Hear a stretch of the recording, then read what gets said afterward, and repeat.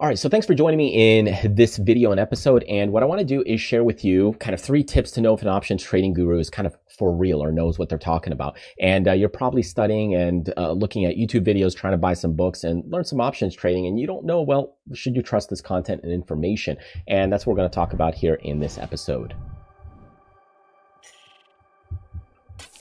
All right, so it's a big dilemma, and I'm going to share with you 3 tips to really kind of dissect things and figure it out on your own to see if the person you're learning from, really you should be learning from, have they really managed or looked at large accounts, or have they seen order flow? Have they actually, studied with people that have actually done these things and or have worked with people that are in the industry or have worked in the industry?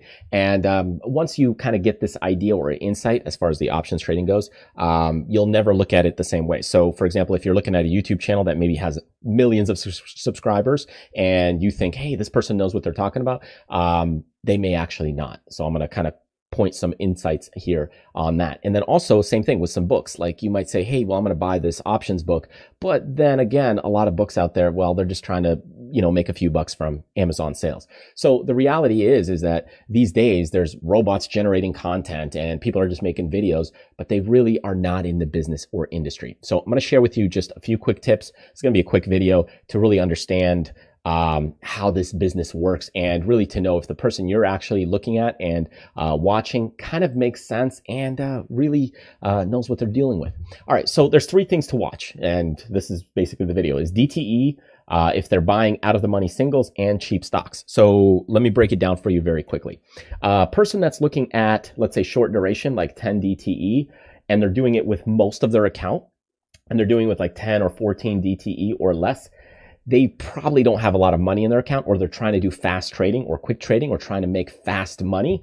And oftentimes, those people, they just don't deal with large accounts. Why? Well, I'll tell you why. Because the people that I've worked with, let's say they're dealing with a $5 or $10 million account, they're not going to put it in a 10 DTE. And why is that the case? Well, here's what happens. I'm going to go ahead and give you this insight very quickly. Let's hop on over right here. Okay, so let's say I'm going into a trade product. Doesn't matter what it is. Okay, let's say it's Meta, Facebook, whatever. Okay, well, what happens is most people, they've seen the options decay curve. Okay, so what they've got here is they've got this theta that is being collected, right? Now, this theta decays this way. However, what happens is you accelerate price risk. That is the give and take relationship. So people that are trading in the shorter duration, what's happening is you're concentrating all that risk in, let's say, 14 days or less. Now, would you do that with, let's say, $10 million? No, you wouldn't. You need to spread your capital at, let's say, 10 days, at 20 days, at 30 days, at 50 days, at 80 days. So when you're dealing with options, you got to spread that money in capital. You don't just put, $5 million in a 10-day option. I mean, you do if you got, let's say, $200 million, but you wouldn't, what I'm saying is the people showing you these things, it's not wise to concentrate your capital in one spot. So with larger accounts, that's why you wouldn't do shorter duration. Now, how would you do shorter duration if you got a large account? Well, let's say you've got 500 grand. Okay. Let's say you got 500 grand. Well, of course you could take, let's say 50 grand and put it into a 14 DTE type of trade. Yeah, absolutely. Because it's just a part of that account. Okay. But what I'm saying is if you got a large account, you're not going to concentrate everything at a 14 DTE or 10 DTE. It's just not wise. What you'll normally see is those things spread out because you need to spread the capital, spread money. Okay, so that's part 1. So if you understand you don't put all your money in one spot, it's the same thing. You wouldn't put all your money in 10 DTE with the larger account sizes. So you're probably not trading a large account size if you're doing only short duration. Makes sense, right? Okay, so that's part 1. Okay, buying out of the money singles. So this is another thing that most people don't get is if you're seeing somebody that's always talking about buying out of the money singles, well, first off, singles, especially if they're doing short duration, again, you have that theta decay. So this is even kind of worse off. So you're constantly losing theta or time. But if you're doing out of the money, most of those things burn out. So if I go in and let's say, again, I'm looking at buying a trade right here, and let's say I'm buying a 14 DTE Meta position. Now you go in and let's say you buy this trade and we're going in for the 240. Now you might say it's a 50% shot because you got a 50 delta. You say, oh, I got a 50% chance. No. Because here what's happening is you also have the theta decay, but you have to make up the premium. So it's actually what happens with the stock is it's at 240. You got a 240 plus the $6 spread. So your break even is at 246. So when you look at the 246, 245, 246, your probability of actually making money is around 31%, not a 50%. So take a look. If we go ahead and just buy this thing, okay, if we just, there it is, delayed, okay, and buy this thing, the break even on this, take a look, zoom in on it. Look at that. 246 is the break even.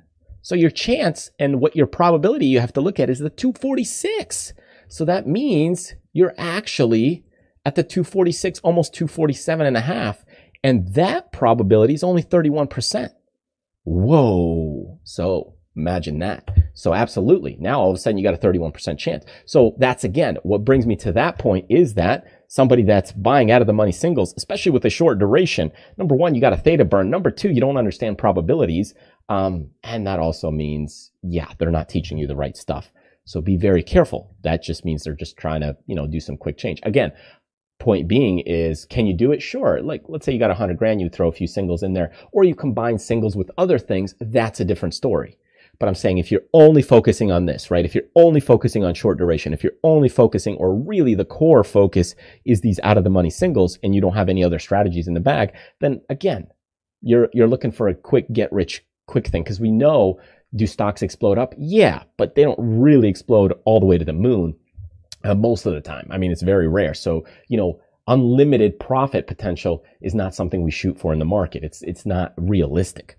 Okay. And the third thing is cheap stocks. If you're focusing on stuff like, I mean, this probably makes sense, right? If you're focusing on stuff that's like, $10, $14, $20, or the hype stuff, again, could it be cool to make videos on that? Yeah, that's fun. I do that on my other channel, the Critical Charts channel. Make stuff about fun stuff, right? That's no problem. But if you're talking about trading advice, dealing stuff with like penny stocks, yeah, here and there, it's okay to take part of that account. Like again, let's say you've got 100 grand account and you take a small part of that account and maybe you take, 5 grand into penny stocks and then you just kind of let them sit. And then maybe one day they just explode. Yeah, nothing wrong with that.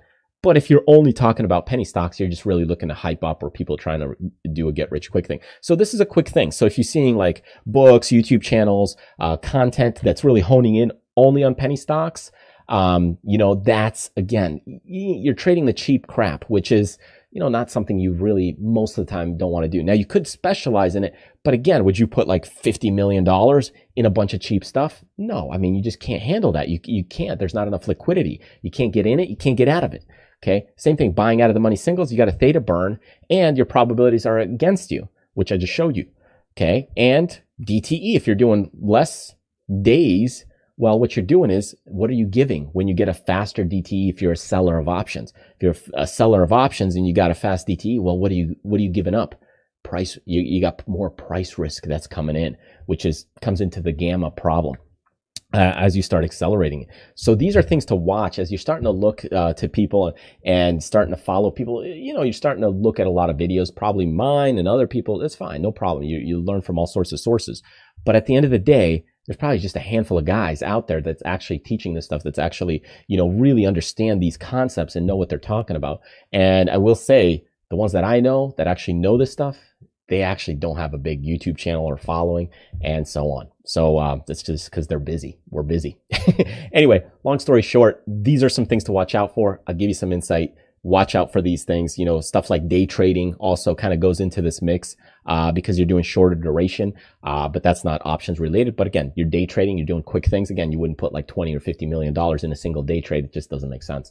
Yeah, those are some things to watch out for. Anyways, I hope that helps. Truly appreciate you joining me. Check out some of the freebies I've got for you on our website. And of course, the thing that I do is I work with people one-on-one mentoring because there's not a lot of people that do that, at least not at a good high level. And hope you join me. Check out the website and maybe we'll get a chance to work together for 2 months, 3 months, 6 months at a time and really ramp things up for you. All right, thanks. And I'll see you next time.